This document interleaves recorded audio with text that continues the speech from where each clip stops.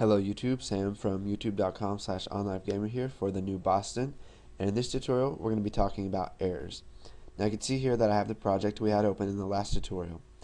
So in Visual Basic and mostly all other programming languages, you've got three types of errors.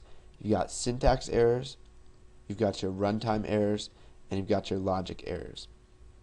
Now I'll take you through these three types of errors, and then I'll show you how to use the error list down here with errors, warnings, and messages. So up here we have our program, and since we typed out all the code correctly, if we run it, it's going to open up and run perfectly fine. It's going to print out hello world. This is an example of a program that has no errors in it. Now what I'm going to do is I'm going to create an error. Now this error is going to be a syntax error. So you can see that when I remove this parentheses here, it gives us an error down here in the error list. It tells us expression expected. It tells us the file that it's in.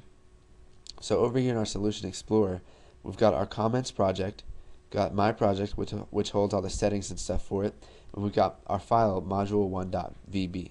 Now in projects, you can have a whole bunch of files. You can have a bunch of modules and a bunch of classes or forms and other stuff. So this is very useful when you're making bigger programs because it'll let you know which file it's in.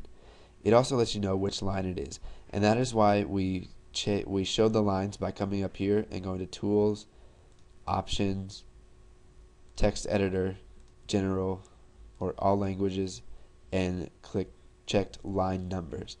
Now we did that so that whenever we get errors, we can see the line number that's in here, come over to our file, and we can come down here to line number 5 where it is, and column 26. Now column 26 just means that it is 16 spaces over from the left right here. And you can see that whenever you have a syntax error, it's got a little squiggly line under it just to let you know where it is. Now if we go ahead and try to run this, it won't run, and it'll say that there were build errors. And if we go ahead and fix this, it should run perfectly fine. It says hello world right there. And now let's go ahead and talk a little bit about runtime errors. Now I can't show you an example of a runtime error in a simple program like this, but I'll try to explain it to you as best I can.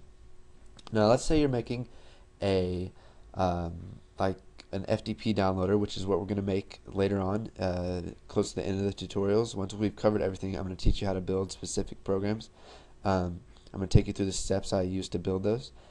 So let's say we're creating an FTP downloader, and we want to open a file to upload to the FTP server. So we try to open a file and it works fine, and then once we try to upload it to the server, it's going to give us an error because let's say the user doesn't have access to that. Now because the user doesn't have right permissions, when they try to upload it, it's going to give them an error, and the program's going to freeze up and it's going to stop working, and you'll have to force close it. So basically what you would need to do to handle this is to go ahead and enclose all of that code in what's called a try-catch statement.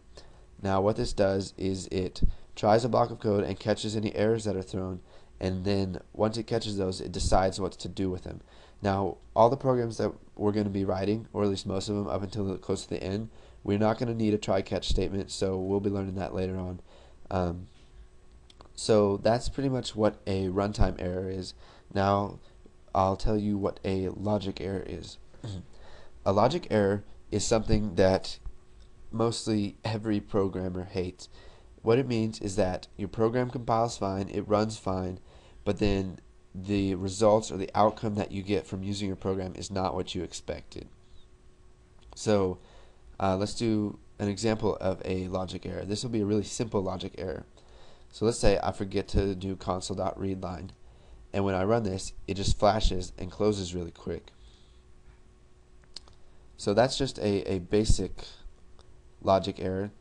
But an example of a major logic error would be, let's say somebody makes a calculator and they build all these classes for it, and then once they go in the calculator and try to use it, their calculations are wrong.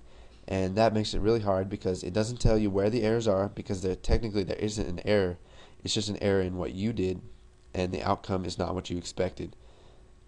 So now that I've covered the three types of errors, we're going to come down here and take a closer look at the error list. Now you can see that we have 0 errors and 0 warnings. Now what a warning is it's pretty much the compiler trying to protect you from errors possibly happening when you run your code. So let's say, you may not understand this, let's say you create a variable and the variable is null and you try to do something but then the variable is never assigned and you try to call that variable, you're going to get a null and you're going to get an error from that. So always look at your warnings, don't ignore them, and under messages it just gives you possible things that you may want to. Okay, so now that you've taken a look at some of the errors and the error types you can get, and you've looked at the error list and how to find those errors and fix them, go ahead and just play around with that a little bit more. Maybe watch this again just to get that stuck into your head. And once you're done with that, go ahead and move on to the next tutorial. And don't forget to comment, like, and subscribe.